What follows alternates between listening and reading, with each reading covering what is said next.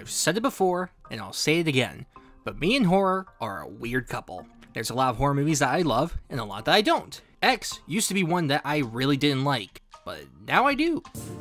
I'm sorry, what? Since the prequel to X, Pearl, came out, I decided that it'd be a good idea to take a look back at X before I saw Pearl. Not just to remind myself of what happened, but to also see if my opinion had changed. Rather than do two separate videos, I thought I'd do one, talk about both films and see what makes them work and why I think this is a really interesting horror world that Ty West is creating. So yes, I didn't like X when it first came out. Honestly, I don't know really why I had such negative opinions on it. The only things I heard about it before going into it was that it was very good and that it was a loving homage to slashers of the 70s. When I got out of the film, I was surprised at how bored I was and thought the film wasn't that great. Maybe it was because people kept saying it was one of the greatest horror films I'd ever seen and it got my expectations too high, but I left thoroughly disappointed. Now, having not seen it since it came out and going into it with a more open mind, I actually had a really fun time with X. While I don't think it's that scary, I don't think that was the ultimate goal of the film. Slasher films of the 70s didn't have the tropes that became standard in the 80s thanks to films like Friday the 13th and Nightmare on Elm Street. It was still a relatively new type of horror film and there was a lot of variety to how it was done. This wasn't the era of big over-the-top kills, it was mostly just creepy atmospheres and people getting stabbed. Rather than focus on making the audience feel scared, most of the film is dedicated to getting to know these characters and actually becoming invested in the story. For those that don't know, X follows a group of young people as they set out to make a porno on a farm, but unbeknownst to them, the owners are a bit weird to say the least and aren't very happy they're staying there. With this kind of premise, one would assume that there wouldn't be much time wasted and it would get right to the scares. But the scares really don't happen until the final act. While there's the occasional jump scare here and there, the murders and creepiness doesn't happen until about the last 30 to 45 minutes. That's honestly pretty rare for horror films these days, as most throw in scares just about every chance they get. There's nothing wrong with that, but I find it more engaging when we get to know more about these characters and build a connection with them, so when they start dying, we actually feel something for them. I think what can be one of the biggest draws for some people is the visual style of this film. Ty West and his team perfectly recreated the look and feel of 70s slasher movies with this. Everything from the lighting, the cinematography, to the dirty and dingy feeling that makes the film feel cheap really helps to sell this film. If you're a big fan of slashers from this era and love the way they look and feel, then you're definitely going to love this. I think if there's any complaint that's still a holdover from the first time I saw this, was some of the themes and ideas the film introduces. Multiple times we see news broadcasts of a preacher talking about the sins of sex and stuff of that nature, and it makes it seem like it's going to play a bigger part in the narrative, but it really doesn't by the end.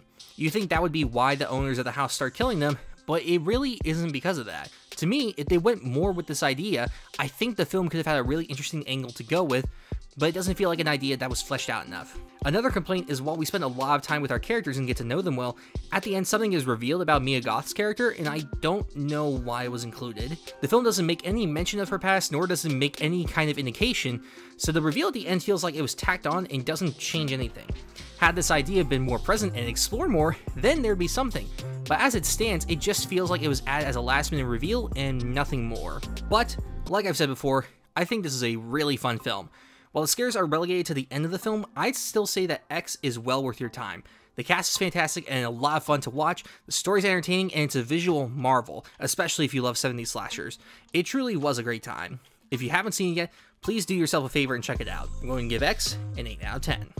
Now, it's time to talk about the surprise prequel, Pearl.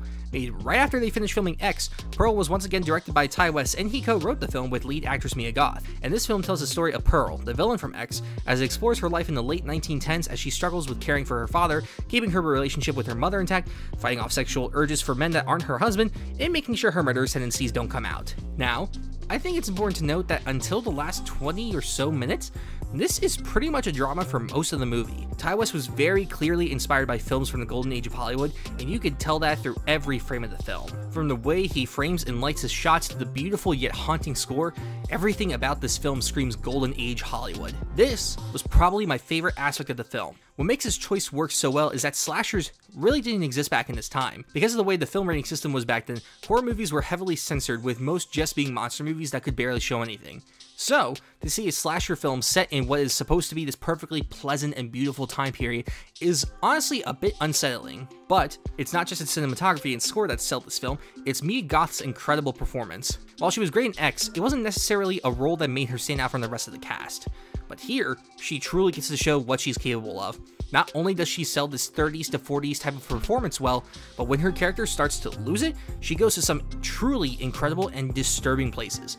There's a monologue that she has near the end of the film that can honestly be considered as the climax, and it's all done in one take and it's truly incredible to witness. If there's any reason to go and see this, it's because of her performance. While a lot of people go to see horror movies for the scares, I go for the opposite reason. Sure, I want to see if this film can scare me like everyone else, but I'm more interested if the story and characters are capable of standing out from the rest. I think that's why I gravitate more to films like Dr. Sleep and Us. While those films have some great scares, it's the story and how it explores these characters that make me want to go back and see it again. That's the same with Pearl. The way this film explores Pearl's character and gets her to a point similar to how we know her in X was incredibly interesting and one of the best aspects of the film. While it's sometimes better to have a slasher killer just kill for no reason, I do like it when films like this actually explore what made this person the way we see them later on. And I've gotta say, that ending is one of the most disturbing endings I've seen in a horror movie in quite some time, and that's all I'll say about that. But I do have to say, if you're expecting jump scares or creepy atmospheres, then you're going to be disappointed. The scares don't come from loud noises or from creepy looking places. They come from seeing a woman slowly lose her mind and make horrific choices in a perfectly pristine and beautiful world. That's the genius of this movie. It doesn't attempt to scare you traditionally. It truly wants to get under your skin and make you question why are you seeing something terrible in a setting you never see something like that in. While they're two completely different films, I think Pearl is my favorite in this series so far. B. Goth's performance is incredible, the cinematography is stunning, the writing and direction are some of the best I've seen lately in horror. It's truly one of a kind and you should see it as soon as you can. I'm going to give Pearl an 8 out of 10. So, why are these films so popular? What is it about them that audiences are becoming so attracted to? Because if you look at them as regular horror films, they kind of fail at that. A lot of horror movies have scares as often as they can, and these films are seemingly against that. And yet, rather than people revolt against them, they love them. Why? I think it has to do not with the scares, but with how the films feel. The feel of a film can be attributed to a lot of factors, but the biggest factor I think is through how a film looks visually. Film is a visual medium, and how it looks is some of the best way to separate it from the others. If you look at comedies from people like Adam Sandler, visually, they're very boring. There's nothing interesting about how the shots are framed, they're lit so everything is perfectly seen, everything is in focus. It's very boring to look at.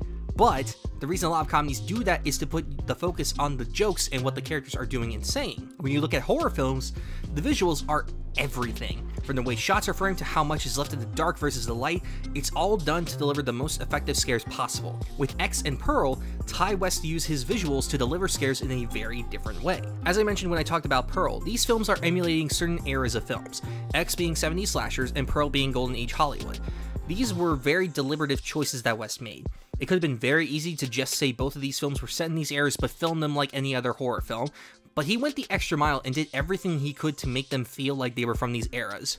But why? Neither of them have anything particularly scary in them, so why put in all that extra effort? Well, it's because of how these films feel is what leaves such an impact with the audience. With X, audience members that either grew up with this era of films or just fans of them are seeing something that so perfectly emulates them that their brains are remembering all the fun they had when they first watched films like Halloween or the Texas Chainsaw Massacre. It's not about being scared, it's about having fun, and I think if X was filmed like most horror films today, people would say it was boring and uninteresting to watch. With Pearl, like I mentioned earlier, what makes it so effective is seeing horrific things happen in this perfectly pristine era of film when you never saw stuff like that happen. The disturbing moments last with you more because you never saw things like this in The Wizard of Oz or It's a Wonderful Life. An era of film that mostly stayed away from the horrors of the world is having the horrors be brutally forced into it. Like with X, had this not been filmed like a Golden Age film, it wouldn't be nearly as effective. Now, with Maxine, the newest film in this series that was just announced, we learned that it's going to be set in the 80s, the decade that solidified slasher films. So,